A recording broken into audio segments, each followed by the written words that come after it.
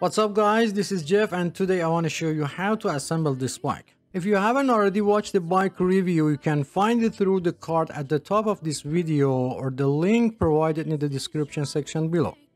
I apologize for the previous videos that only had music in them. Due to copyright issue, I had to replace all the sound with the just music.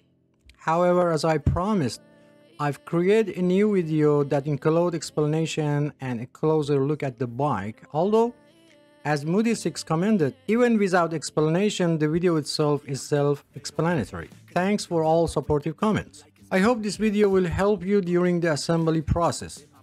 Before you start assembling the bike, it's important to note that the bike comes with a 1-year warranty as mentioned in the manual. To use the warranty, you will need to submit the warranty form along the purchase receipt, the bike serial number located under the body, and the bike model. You can find it on the frame. If the bike doesn't come with the manual, you can visit the manufacturer's website to access the required information and fill out the necessary details. To assemble this bike, you will require the following tools. Some parts of this video are common to all bikes, and in order to be able to give you a complete explanation, I've used several bikes. So don't be surprised if you see different bikes in some part of video. Okay, let's start. First, check the box completely to make sure there is no any damage. If the box appears to be damaged, when opening it, make sure the bike parts are not damaged in the damaged area of the box. Avoid tearing the box completely when removing the bike. Why? The reason for keeping the box is that the bike may have been damaged during shipping and you plan to return it to the store and you will need the box for return process. Before returning the product, you can contact manufacturer customer service and ask him to send you a damaged part free of charge. Each store considers a return time policy for itself. For example, eBay or Amazon, you have 13 days to return the product. Make sure they get the part to you before this date, otherwise return the product. To open the box, use a 1/2 inch deep cutter or knife and start by cutting the top and side of the box. Even you cut through the middle of the top, as long as your cutter blade dip stays within 1/2 inch, it won't affect the bike.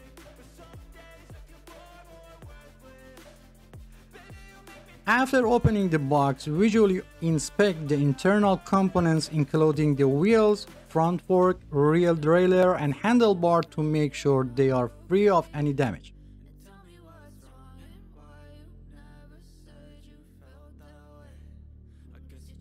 After making sure that the bike components are intact, you can take the bike out of the box and still avoid tearing the box.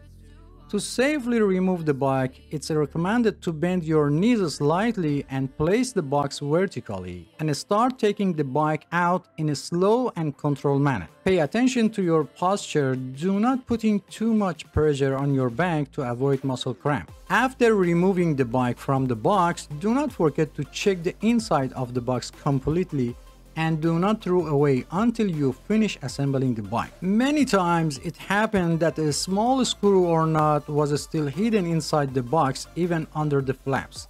For ease of assembly, remove all paper and plastic cover from the bike. However, be careful not to damage the paint on the body when removing them, as this may lead to rust over time. Also be sure to remove any remaining tape from the body, as it will change the bike paint over time. In the comments of my previous video, some have asked why I don't use a bike assembly tripod. Well, let me clarify that I assemble bike for regular folks, not experts, and I don't know what percentage of people have a bike tripod.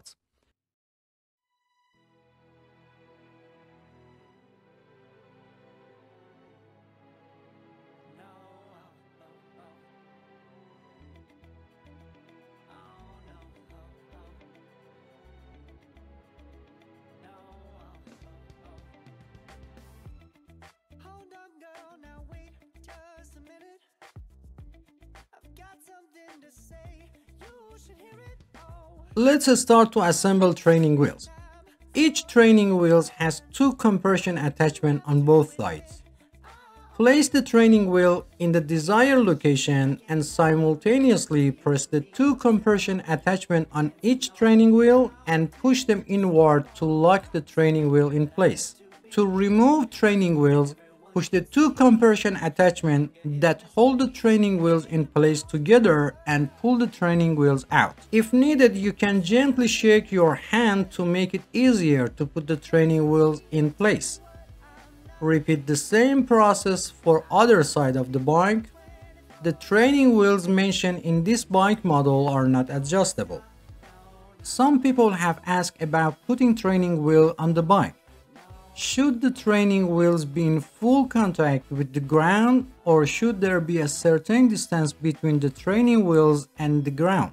Training wheels, also known as balance assist wheels, are designed to help children learn how to balance while riding a bike in the early stages. If the training wheels are set to completely touch the ground, children may not understand the concept of balance. On the other hand, if the wheels are too far off the ground, children will always think they are falling. The recommended clearance for each training wheel is approximately half a centimeter, or one wheel is in contact with the ground and the other wheel should be about 1.5 centimeter above the ground. Training wheels without adjustable setting usually comes with this present distance when installed. Open the pedals outward until they are locked in place. If you ever need to return the pedal to original state, the process may vary depending on the specific pedal model. Here are a few common methods. Push the pedal down and rotate it.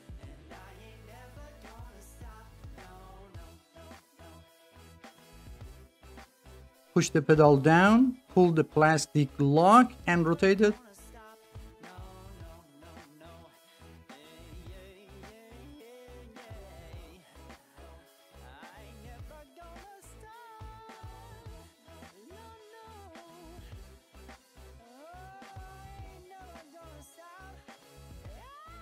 Pull the lever inside the pedal and turn the pedal. Also, a 15mm wrench is usually used to completely remove the pedals. If your bike's head tube has a cap, remove both the top and bottom caps. The handlebar and fork should be installed together in the correct direction. Look for a hole on the one side of the fork bar, which will be on your right side. If there is a reflector on the fork, it will help you determine the correct installation direction.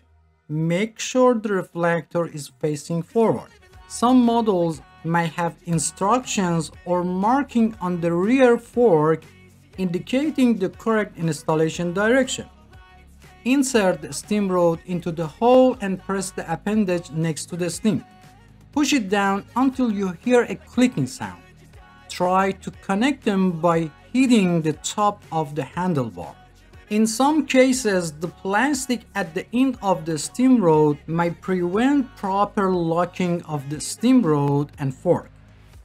Use pliers or another tools to remove the plastic and try again until you hear the clicking sound. Once installed, make sure the handlebar is securely locked by pushing up and verify that it doesn't come out easily. Hand tighten the screw on the stem and then use Vise grips or another tools to tighten it an additional half turn. Otherwise, over time, the plastic screw will loosen and the fork will move back and forward. Note that in this particular model, the height of the handlebar cannot be adjusted. If you need to remove the stem rod, first open the cap above the screw, apply pressure to the appendage, and simultaneously push the stem rod upwards. If the reflector is loose, align it horizontally and tighten it with the Phillips screwdriver. However, be careful not to over-tighten the screw because it may cause the reflector to break.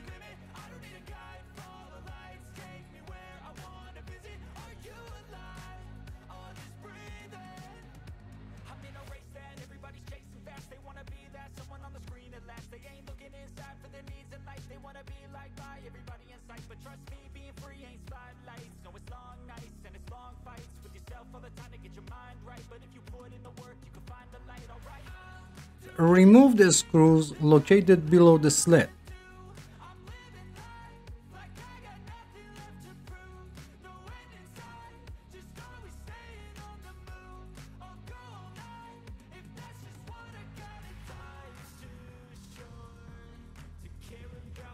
Place the connecting rod of the slit in the correct orientation, then attach the support rod or retaining bracket and tighten the screws as demonstrated in the video.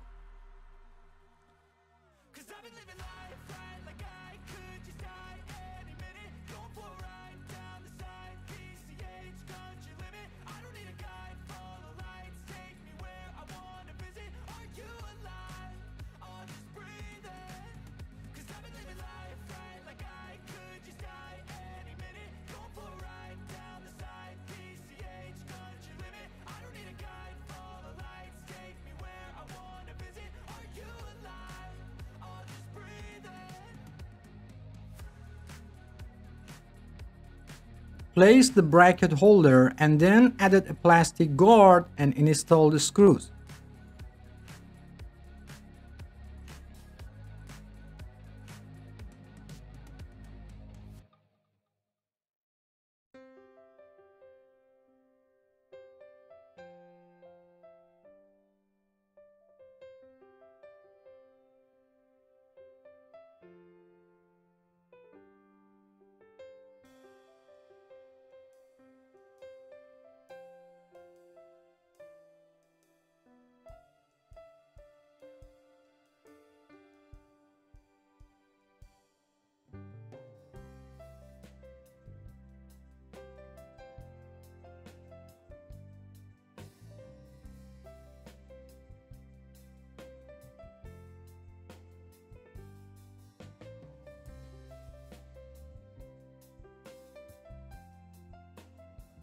Open the bolt on the bike frame, insert the screw into the hole on the connecting rod or bracket and position the doll carrying slit in the desired location.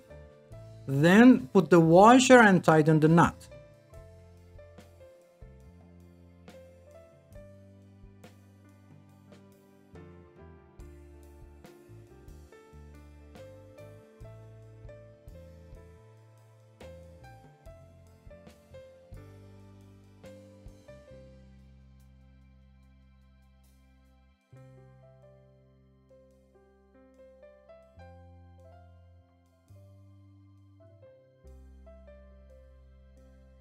Open the two retaining screws on the rear frame and secure the retainers on both sides. And finally, double check all the screws and ensure they are tightly fastened.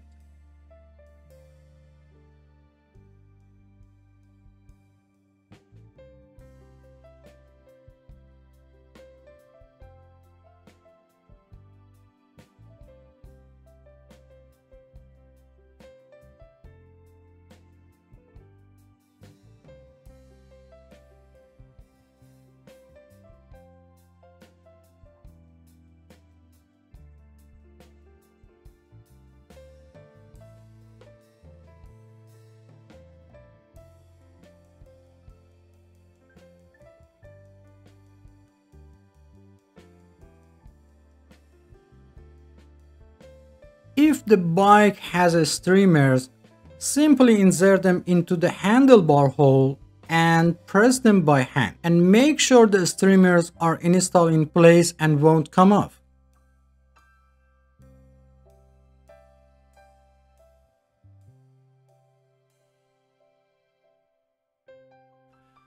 If the seat reflector is loose, use a Phillips screwdriver to tighten the reflector screw until it cannot move. Make sure the reflector is level and positioned correctly, and be sure not to over tighten the screw as it might break the reflector. I recommended installing the reflector close to the seat lock after adjusting the seat height. Note that I'm mounting the reflector close to the seat for minimal height. Open the quick release seat post lever and place the seat post in the desired position. While holding the quick release seat post nut with one hand, Turn the quick release seat post lever a few times with the other hand until it feels tight. Close the quick release seat post lever regardless of height and direction of the seat and test the movement of the seat. If the seat still moves, open the quick release seat post lever. While holding the quick nut, rotate the lever one full turn and test again. Repeat this step until the seat stops moving. After the seat is secure, open the quick release seat post lever and adjust the height and direction of the seat and close the quick release seat post lever.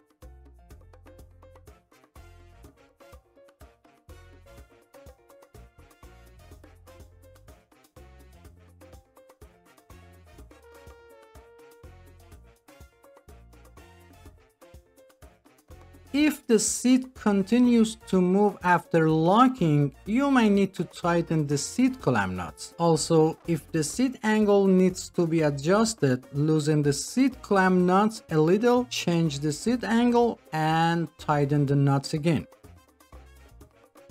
The height of the seat can be adjusted according to the two age group of people under 18 years old and people over 18 years old. It's important to keep in mind that the body continues to grow until about 18 to 25 of age and then growth slows down. For children under 14, it's recommended to buy a slightly larger bike to accommodate their future growth and choose the right size for people over 18 years old. It should be noted that the age alone is not a determining factor and body size and proportion are more important. Some people may be 10 years old but have the same body size as a 13 years old. For bikes with training wheels, it's enough for children's toes to touch the pedals and they can turn them. For bikes without training wheels, the seat height is considered appropriate if toes can touch the floor while sitting on the seat, or one foot should be firmly on the ground while the heel of the other foot is flat on the pedal, or one foot should be on the ground while the toes on the other foot are placed on the pedal and the foot is slightly bent. If for any reason the seat post falls into the seat tube, turn the bike upside down and gently tap the bike body to remove the seat post. Another solution to prevent the post from falling inside the seat tube is to install the seat post alone first and then attach the seat. This eliminates the possibility of the seat post falling into the pipe during the installation. At the end, it's necessary to check the work done and make sure that all bolts and nuts are properly tightened. When inflating tires, some people inflate the tire to the amount of air indicated on the tire. However, it's important to note that the value displayed on the tire represents the maximum air pressure that the tire can withstand. For most bikes, the recommended air pressure is between 25 to 35 psi. In another way, after inflating to 20 psi, sit on the bike to check the tire pressure. If the tire is not fully inflated, increase the amount of the air. Remember, the weight of the cyclist determines the amount of the tire inflation. To inflate the tire, first remove the valve cap and then put the air pump head on it. Sometimes this is difficult because by pressing the tube valve, the valve goes inside. If the tire is slightly inflated, first deflate it completely. Press your thumb on the back of the valve and place the air pump head on it. Inflate the tire halfway and make sure the tire is still on the rim. If part of tire pops out, release some air pressure, put the pops out area back inside the rim and reinflate it again.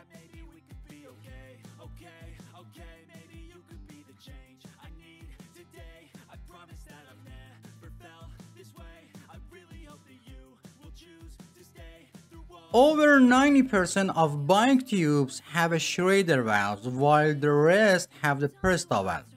For Presta valve, you either need an air pump that supports this type of valve, or you need a converter to conversion Presta valve to Schrader valves.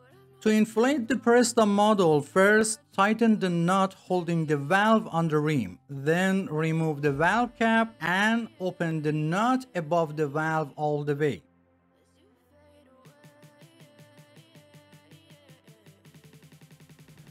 Install the converter on it and inflate it like Schrader valve.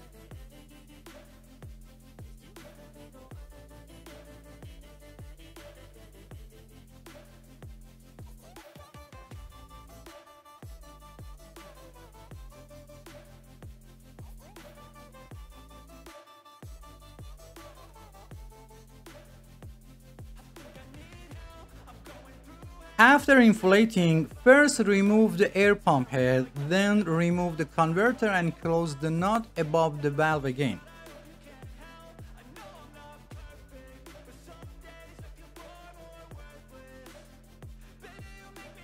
And finally, put the cap on the valve. If the nut holding the valve on the rim is loose, tighten it again. And finally, it's very important to teach children how to use brakes before riding a bike.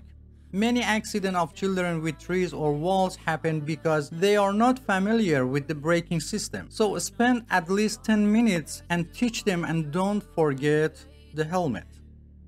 If you have any question, please provide specific details or timestamp from the video so I can better understand your question and provide faster help. If you enjoy the content, please subscribe to the channel for support me and turn on all notifications to be the first to know about new videos. Feel free to visit other parts of the channel. Thanks for watching and don't forget to hit the like button. Until next video.